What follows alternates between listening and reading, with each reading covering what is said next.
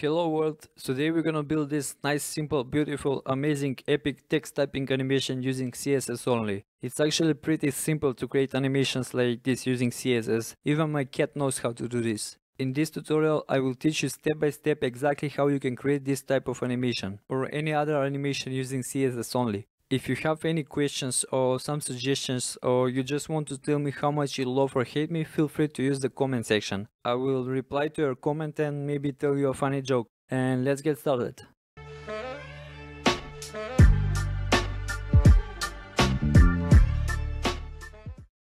First, let's create an H1 tag with text CSS text typing animation. If you count the characters in this text including the empty spaces, you will see that it is 26 characters long. This number is important because we will use it later in our CSS code. And that's all for the HTML. And let's start with the CSS code now. First I'm gonna style the body tag. I'm gonna set the margin to 0, display to flex, justify content to center, to horizontally center the text, and align item center to vertically center the text. Set the height to 100 VH, background color to 234 hexadecimal color. Now let's edit the style of our H1 tag. Change the color to white, font family to monospace, font size to 50 pixels. Set the overflow to hidden, which will ensure that the content will not be revealed until the animation. Border right to 3 pixels, solid white, which will create the typewriter cursor. Set white space to no wrap. This will make sure that our text will be on a single line. And let's create two animations. The first one will be named type. The duration will be 6 seconds with 26 steps for the animation timing function. With this we define the number of steps before reaching the end, which basically means that the state of the element will not change gradually, but rather jump from state to state in separate instants. And we use 26 steps because we have 26 characters in our text. If you don't fully understand what I mean by this, don't worry for now. I will explain it one more time once we finish the entire CSS code. It will be easier for you to understand what I mean when you see the code in action.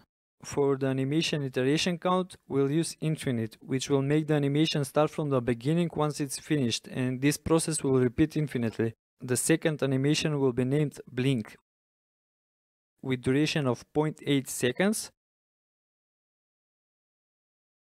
with step-end animation timing, which will make the animation stay at the initial state until the end, when it instantly jumps to the final state.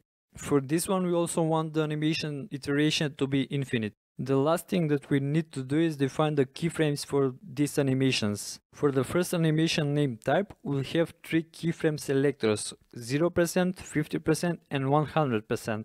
Where 0% is the beginning of the animation, 50% is when we are in the middle of the animation process, and 100 is when the animation is complete. And for each keyframe selector, we will specify CSS styles. For 0%, set the width to 0. For 50%, set the width to 26 characters.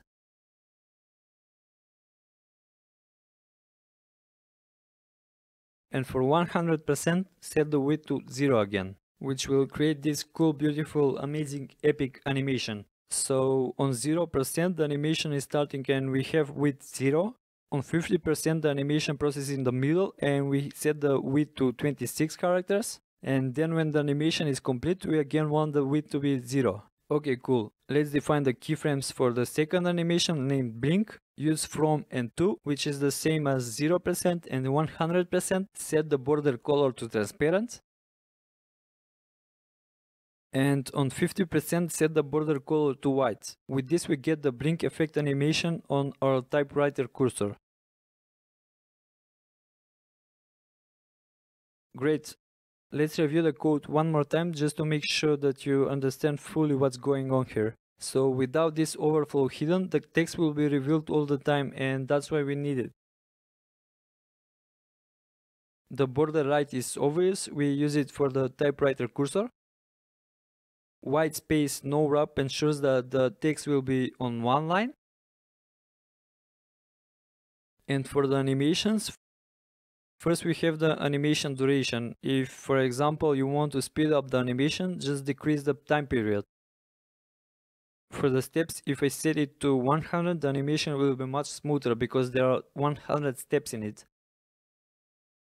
And if I set the step to 1, you can see that the text changes only when the animation hits the keyframe selector. But we want to have 26 steps because we have 26 characters and that will create the text typing animation effect. Step end is same as if we define step 1. If I change it to ease in, you can see that the animation of the typewriter cursor is much smoother.